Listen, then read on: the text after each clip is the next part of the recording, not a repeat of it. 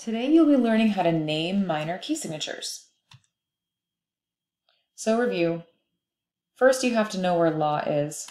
Here's how you get there. Last sharp in the key signature is always T.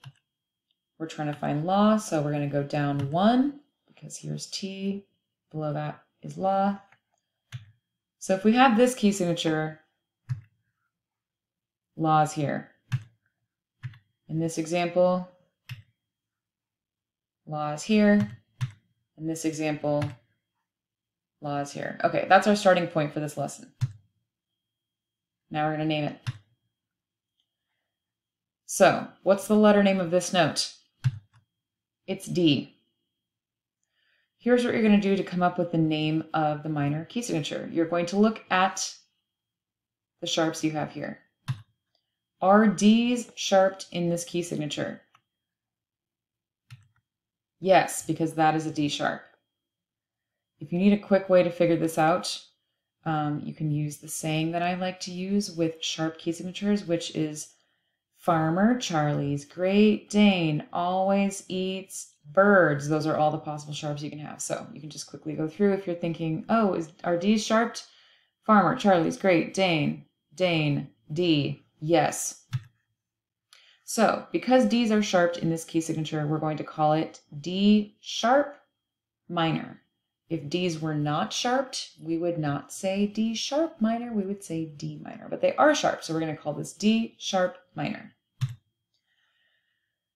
All right, here's our La. What letter name is that? It's an E. Okay, now we go to the key signature, which is this right here. We're going to check to see if E's are sharped. And no, they are not, because that's an F sharp, farmer. So we're going to call this E minor. Don't say E sharp minor because there are no E sharps in this particular key signature. There's only an F sharps. We're going to call it E minor. La is F. Check the key signature. Are F's sharped in this key signature? Yes, they are. That is an F sharp right there. So we're going to call this F sharp minor. Important word about accidentals. The sharps or flats in the key signature affect all octaves of that note.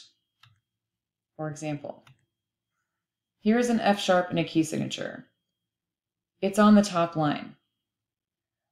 But all of the F's, including the one that's down here on the bottom space, all of the F's in all of the octaves are automatically sharped by this F sharp. So, this one is sharped. This is an F, it's sharped. Here's a super high F, it's sharped. Here's a super low F, it's sharped. All of the F's in all the octaves are sharped. So if there is a sharp on the note you're calling Do, in any octave, you have to put the word sharp in your answer. All right. Flats. Our rule is the last flat is Fa. We're trying to find La. To get from Fa to La, we need to go up 2. Fa, So, La.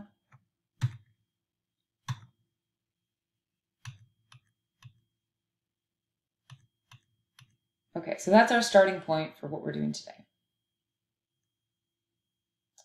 Naming. Okay, letter name of this note is F. We go to the key signature. Are F's flatted in this key signature? For flats, the saying that I like to use is bead, as in like the bead on a necklace.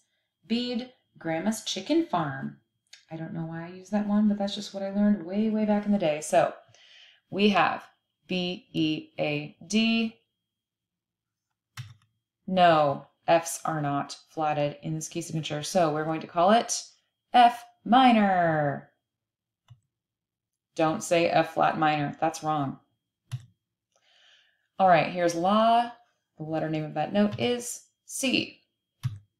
Are C's flatted in this key signature? B-E-A. No, they are not. So we call this C minor. Don't say C flat minor. That's the wrong answer. Last example. Here we go. There's our law. That's an A. Go to the key signature. Our A's flatted. Well, a whole lot of things are flatted. B-E-A-D, Grandma's Chicken Farm. So yes, A's are flatted. So we're going to call this A flat minor. The end.